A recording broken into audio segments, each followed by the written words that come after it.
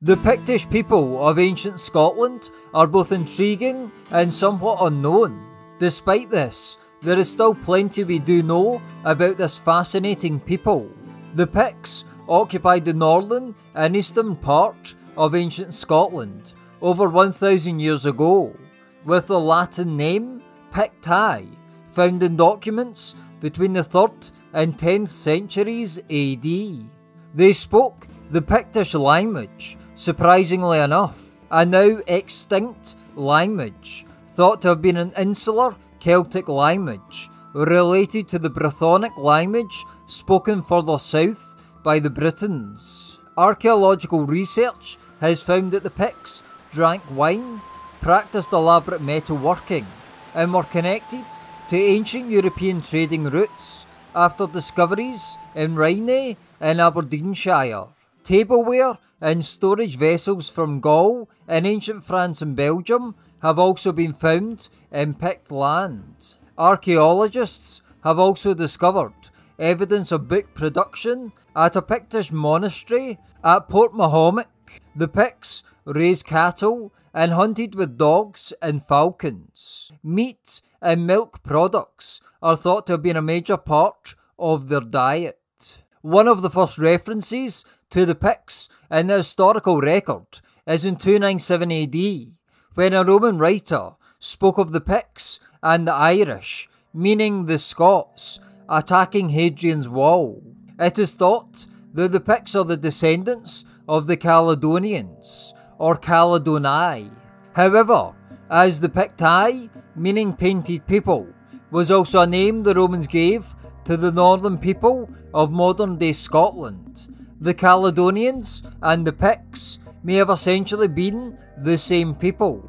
The Romans' reference to painted people may refer to the fact that the Picts seem to have a strong tradition of being heavily tattooed.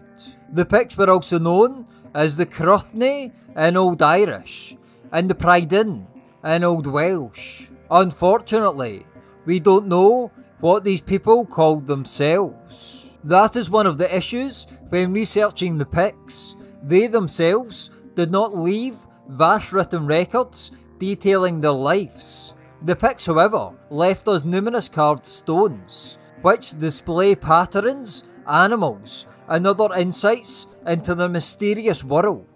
Many Pictish stones were discovered in the village of Aberlemno, Angus, in eastern Scotland, with these stones taking the name of the village. Common symbols used by the Picts include double discs and mirrors. Exactly what these symbols mean is debated. Some theories suggest that the double disc symbolises wheels, such as chariot wheels, or perhaps they are a reference to the sun, which many ancient cultures worshipped. The mirror Pictish symbol is seen by some as a depiction of the soul, or a family tree. Perhaps, however, we are reading too much into these symbols, and most are simply depictions of everyday objects in their world. What do you think these symbols mean?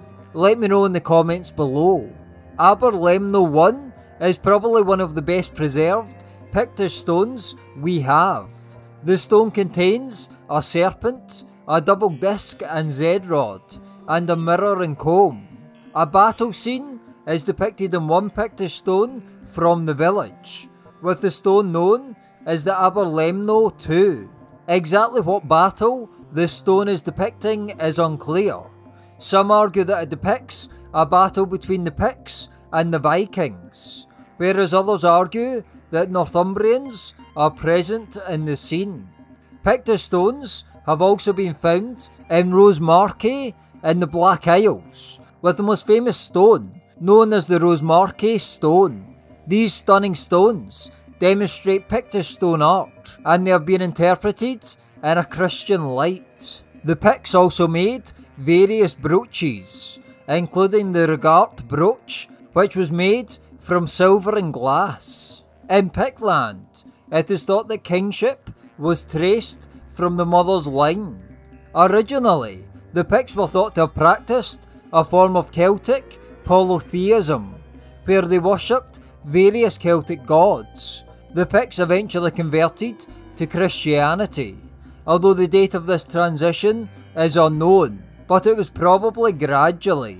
The Picts fought against many peoples during their time, including the Romans and the Angles. In 685, the Pictish king Rhynie won an important battle in Pictish history against the Northumbrians, who were led by his cousin, King Edrith, at the Battle of Dun-Necht-Tane.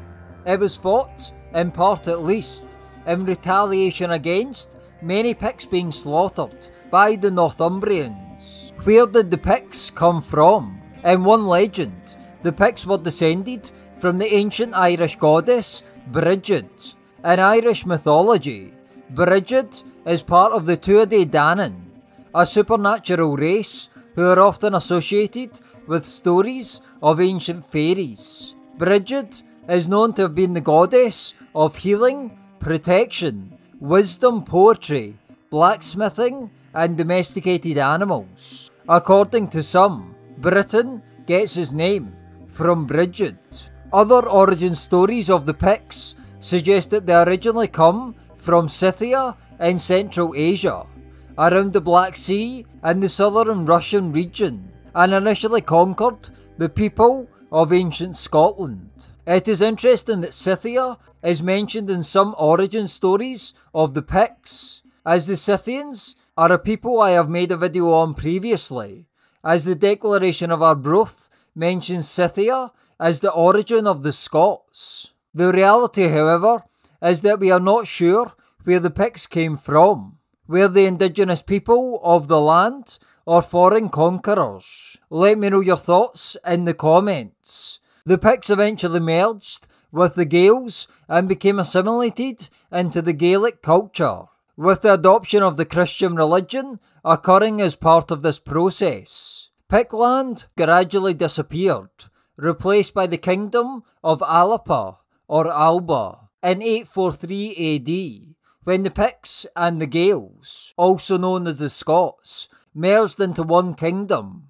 Prior to this, Pictish kings controlled the Gaelic kingdom of Dalriada for periods during the 8th century. For instance, the king of the Picts, Angus I, son of Fergus, controlled Dalriada for much of his reign. Exactly how the kingdom of Alba or Alapa was formed is somewhat disputed, with some legends suggesting that many Pictish chiefs were deceitfully slaughtered by Kenneth MacAlpin, the first king of Alapa, and were therefore forced to merge with the Scots. Known as the treachery of Scone, the story goes that Kenneth MacAlpin, the king of the Gaels, also known as the Scots of Dalriada, invited many Pictish nobles to a banquet.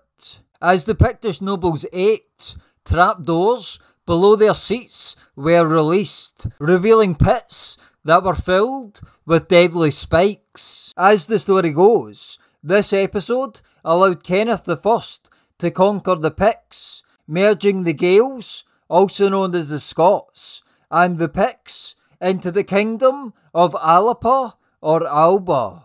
The treachery of Scone's story is considered to be historically inaccurate by many, and is probably more legend than history.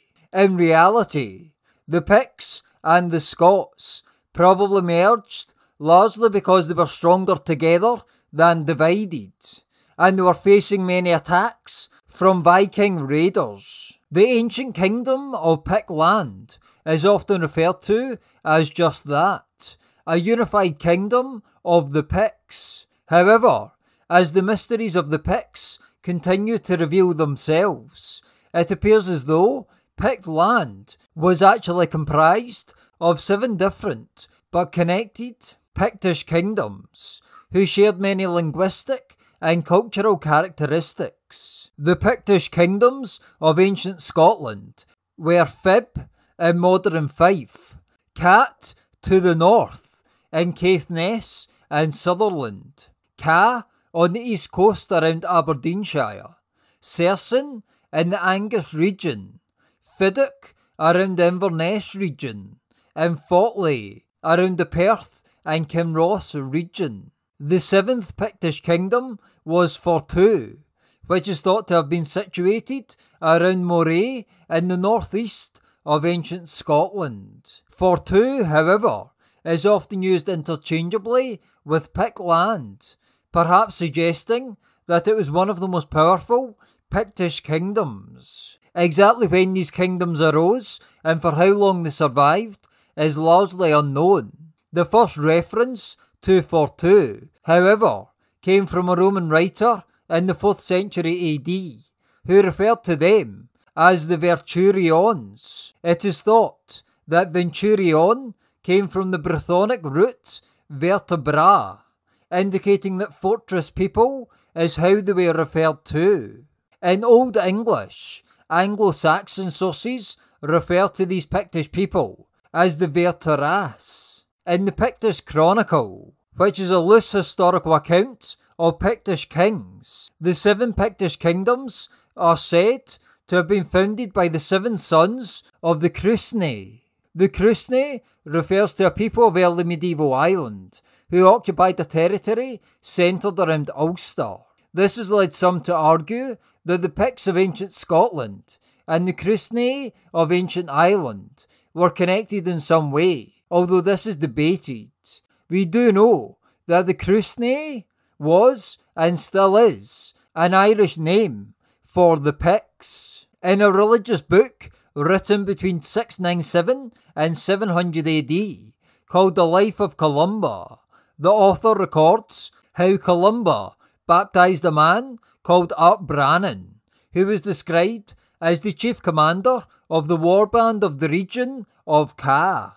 There are still references to the Ca in Scotland today. The Benahee mountain range in Aberdeenshire, for instance, means the mountain of the people of Ca. In Irish sources, the 7 Pictish kingdoms were said to have been ruled by hereditary chiefs or kings. It has been documented that the Picts most likely traced the hereditary line of kingship through the female line. In the early 6th century, the 7 kingdoms of the Picts are said to have merged into 2 larger kingdoms, known as Southern and Northern Pictland. In the centuries to come, the Picts increasingly came under attacks from a seafaring people known to enjoy raiding. In a future series, I am going to focus on the Viking raids against the Picts and the other people and kingdoms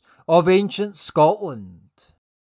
Thanks for watching. Please support this work through buymeacoffee.com and Patreon. All the links are in the description below. Through buymeacoffee.com, you can make small or large one-off donations that help support this work, with there also being an option to make recurring donations every month. Through Patreon, you will gain exclusive access to participate in my bi-monthly Q&A, the ability to vote in exclusive polls, and your name will be included in a special thank you message in each of my videos, all for as little as £1 per month. The link to the Patreon page of Celtic History Decoded is in the description below. Please also remember to subscribe to this channel and hit the bell so that you're notified every time I post a video. And remember to follow Celtic History Decoded on Instagram